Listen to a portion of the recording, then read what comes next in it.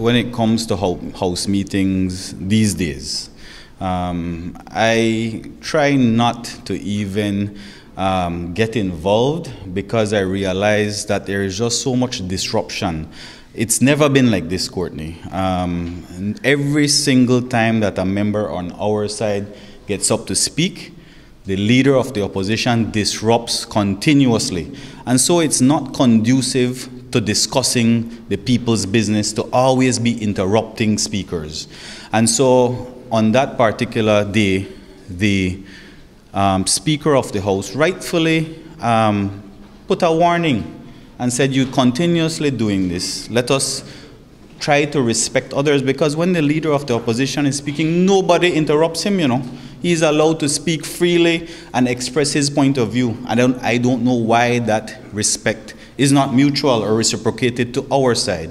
And so after that was done, while I was speaking, he got up, did not have a point of order. He's saying now that it's elucidation, but he did not express what his point of order was, and in fact became very disrespectful to the speaker. Now he's just chalking it up and saying, oh, he's saying that the speaker is PUP. He's trying to downplay what in actuality the effect of what he was saying, because what he was insinuating is that the speaker is biased and he is calling into question the integrity and reputation of the chair. That is essentially what he was doing. And that has never been done in the 7 years that I've been a part of the House of Representatives.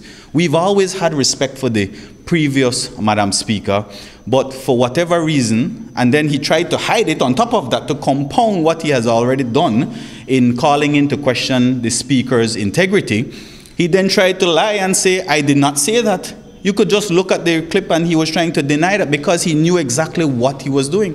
And so it is very unfortunate, like I said, and perhaps it's just part of the learning curve because he is a first-time era rep, but he's the leader of the opposition and a lot more is expected out of him in terms of his professionalism and his respect for the Speaker of the House.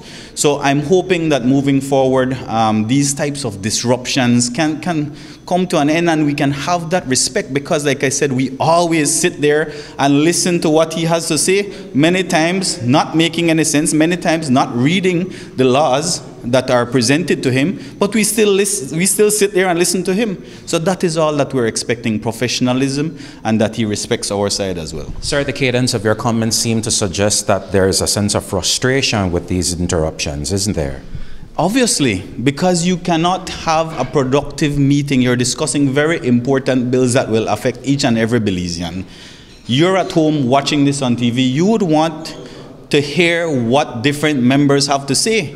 And so if we've heard the opposition side, that's wonderful. We've heard why you're opposing it. But let the government also have a say. Why is it that only you get to speak all the time and interrupt all the time? That's totally unnecessary.